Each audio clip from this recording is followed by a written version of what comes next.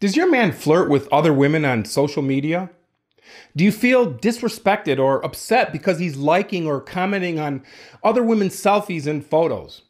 Well, then stay right here because in this video, I'm going to explain the differences between harmless flirting and when things are starting to go too far. Don't go anywhere because we're starting right now. Hi everyone, I'm Dr. Antonio Borrello and I'm a psychologist and a relationship coach. This channel is all about helping you build great relationships so you can grow happy with the people you love. So if you're interested in making your love life the best part of your life, start now by clicking the subscribe button and hit the bell notification so you aren't missing anything. Okay, let's talk about social media flirting. First, what is flirting? Well, according to the leading researchers in the field, flirting is defined as ambiguous, goal-motivated behaviors that can be but aren't restricted to being interpreted as sexually motivated. And it's the motivations and intentions behind the flirting that distinguish playful flirting from cheating. But make no mistake about it, flirting always serves a purpose. For example, there is playfully motivated flirting between two people who know one another. This is playful bantering and teasing that's enjoyable to both parties and motivated by fun. It's a harmless and innocent activity that makes neither party uncomfortable. And then there is esteem-motivated flirting that is aimed at making another person feel good and boost their self-esteem. These are complimentary and non-threatening comments, such as telling someone that they look great today, or that you really like that color on them, or that you think a man looks handsome in his suit today. Again, the motivation is simply to compliment and make another person feel good. So in this case, men and women engage in flirting because it is flattering and it makes them feel attractive, or to make another person feel better about themselves.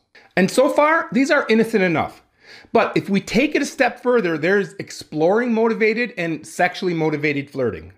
And this is when someone is trying to be ambiguous or indirectly conveying romantic or sexual interest with a lowered risk of rejection. So when I flirt with someone, I am inviting the other person to flirt back. When I put something out there, such as a longer gaze or sustained eye contact or a playful bantering, I'm gauging and waiting for a response. I'm waiting to see if they are open or if they're going to ignore the flirtation or block it and send some kind of "I'm not interested" message. And this is the most important part. These interactions are happening between two people who know one another, and it's happening in person and privately. Now, let's bring social media like Facebook and Instagram into the mix, and I'll explain how this changes everything. So I asked these questions on Facebook a few days ago, and it started a very vibrant debate. Here are the questions. If a man likes a woman's selfie or photo on Facebook or Instagram, is that considered flirting? And if you are in a relationship, is that considered disrespectful? So let me know your thoughts in the comment section below and let's start a debate here too.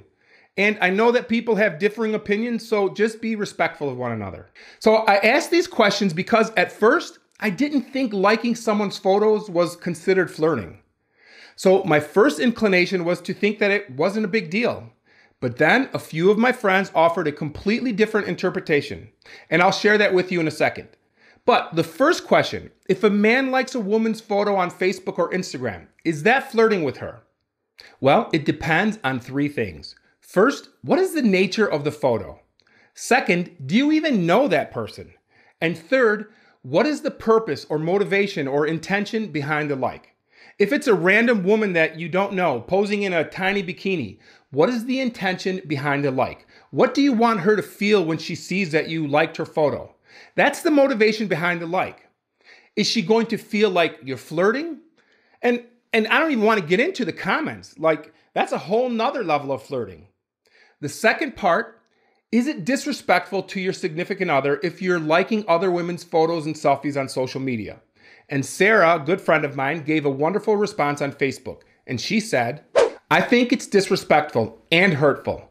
Obviously, not if it's a close family friend or childhood friend, etc. But if a guy is going on Instagram and liking a bunch of random girls' selfies or sexy gym poses or swimsuit pictures, why? What's the point of that? Supporting them? I don't think so. I think it's incredibly disrespectful and it has nothing to do with insecurity for me.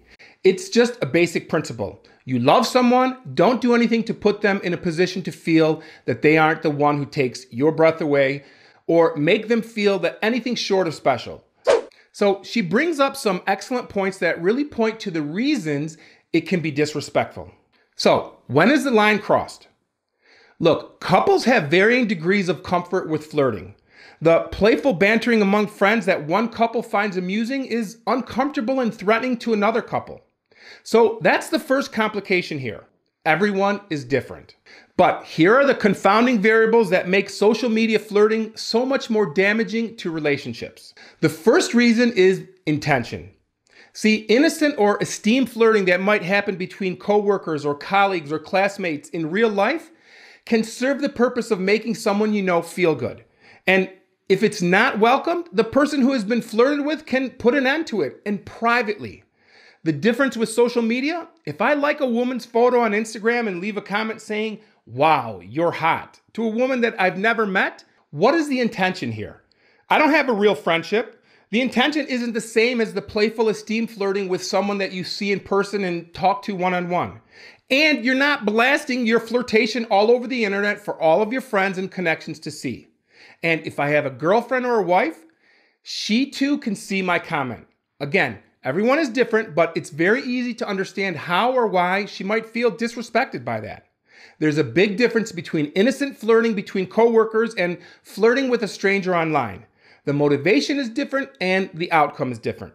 That's why it's important to talk to your partner and agree upon boundaries acceptable to you both. And if either partner violates a promise or commitment that you've made to the other, then you have a problem regardless.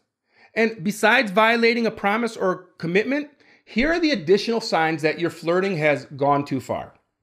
Number 1, when you think about flirting with the same person. Let's face it, flirting is fun and can make us feel good. But daydreaming and reminiscing and looking forward to playful flirtations with one person is a sign that more is developing. So ask this question. Do you often catch yourself thinking about the flirtatious friend when they're not near you? If you answer yes, it's time to reevaluate your situation because you're starting to catch some feelings. Number 2, when you keep your flirtatious behaviors secret. If the flirting, either online or in person, is kept a secret from your partner, your family, your friends, and your coworkers, ask yourself why. See, not telling your sensitive partner about the attractive UPS person you flirt with is one thing, but when you're uncomfortable telling your best friend about your flirting, you've probably crossed a line. Number 3, when you feel guilty about it. Would your partner feel betrayed if they could read your mind and experience your feelings when you are flirting with your friend? And are you guilt-ridden after flirting because you enjoyed it so much? If so, perhaps your friendship is bordering on inappropriate and it's time to stop it now. Number 4, when you share emotional intimacy. We all need the love and acceptance and appreciation of another person. And when these intimacy needs are not met, we are lonely, regardless of our relationship status. Loneliness is your heart craving for intimacy and connection, but not having anyone willing to connect. And this can certainly occur when we're single and alone, but it also occurs in relationships where one or both partners are emotionally unavailable. The danger of flirting is that friendly bantering and flirting can get us to open up and share more of our thoughts and emotions. What starts off as playful friendship then becomes the foundation of an emotionally intimate relationship. If you find that you share more of your emotions with your flirtatious friend because they understand you better, then you've already moved into dangerous territory. By the way, I've made other videos on how to quickly recognize red flags in new relationships. Click here to watch that video now, or click here to learn the 3 most common ways that men trick women. I'll see you in the next one.